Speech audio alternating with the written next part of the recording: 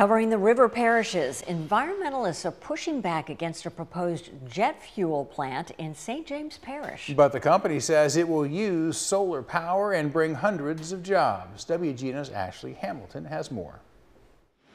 St. James Parish could soon be a new home to a new potential sustainable aviation fuel plant. The company's goal is to utilize solar power to turn sugarcane into sustainable jet fuel. By us buying up that sugarcane trash and it not being burned, we're actually cleaning up the atmosphere. And we're also a zero water emissions process.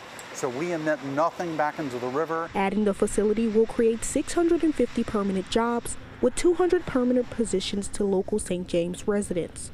We have a minimum payroll of $48,000 a year plus benefits. These are good jobs in that they don't require a four-year college degree. Every time there's some heavy industry, they want to stick it in the black community. Yet another environmentalist says the proposal sounds too good to be true. We have no idea what they would be burning on that site.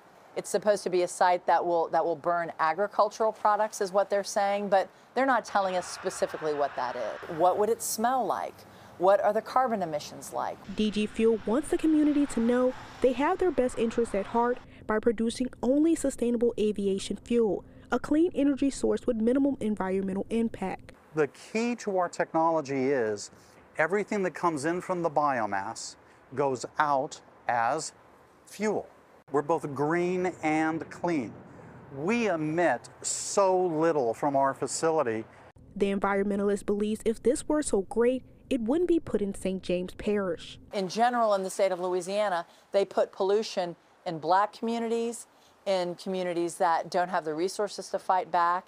And my suspicion is that DG Fuels is just the same.